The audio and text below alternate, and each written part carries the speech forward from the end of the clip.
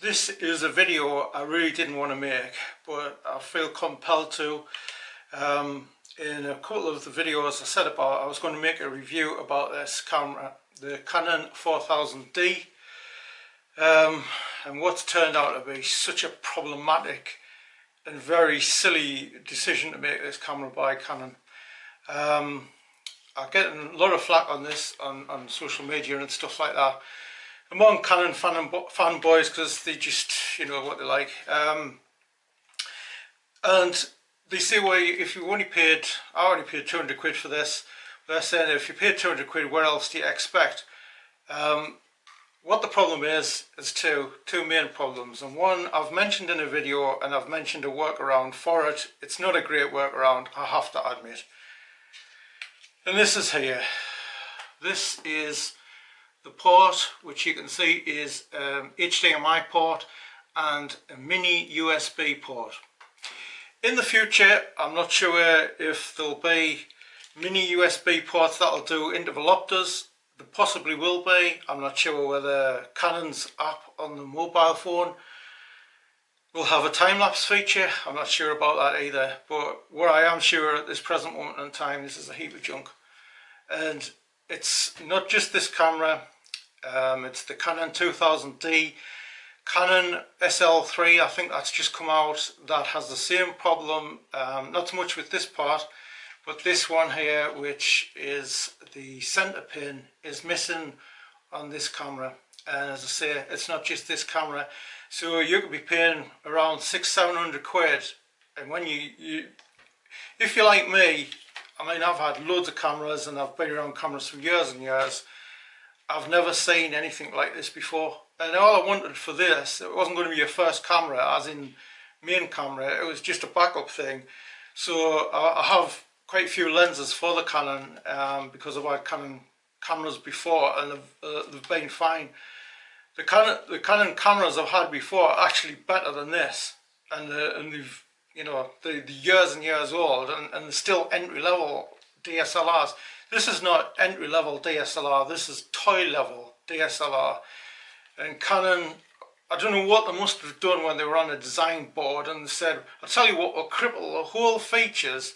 The whole point, if you get a DSLR, is to up your photography.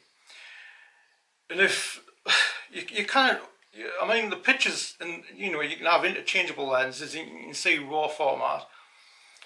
I mean, there's lots of, you know, there's lots of cheap compact cameras that'll do RAW format, you know. Anyway, so I'll show you this, and this is a camera I actually got given, which is the Sony A100. I've mentioned this plenty of times on the channel before, because it's, I mean, sometimes I think it's dead. Yes, it's, you know, in the modern era, you just, for me, I do a lot of night shooting and things like that, so this is not really very good for astrophotography. Has no video function, which is neither here nor there for me, as long as I've got something to do video on. But this is what a normal cut shoe looks like. I mean, you can get what the proviso is that you get flash cameras, flash guns from Canon themselves. So that's a bit like sort of you know, you buy a brand new car, you get it home, and in the manual it says, look, you know, you can, the only petrol you're allowed to buy is at Tesco stores. So you have to buy, you might not be anywhere near it, but that's the only petrol you can buy. You can't buy it anywhere else, but you can buy it at Tesco. It's just stupid. It's absolutely stupid.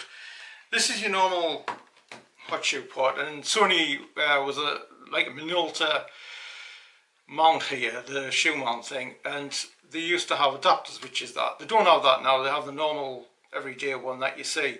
For third party, I've never seen a camera like this before, and any, not just DSLR, I've never seen it before.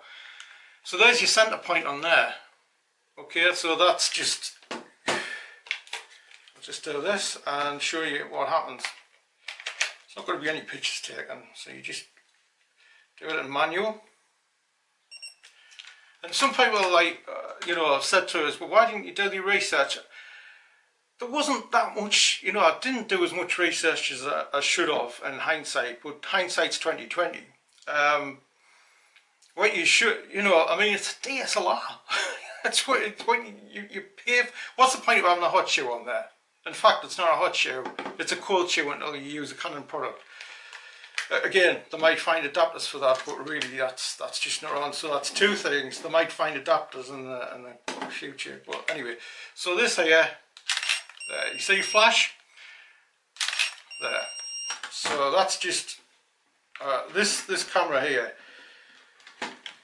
As I say, it was given to me, but it was the first thing that Sony ever did. You know, it's only 10 megabytes. It's as I say, it often doesn't work. It doesn't work. I've hammered this camera. It's been absolutely brilliant. I would do exactly the same thing with this, and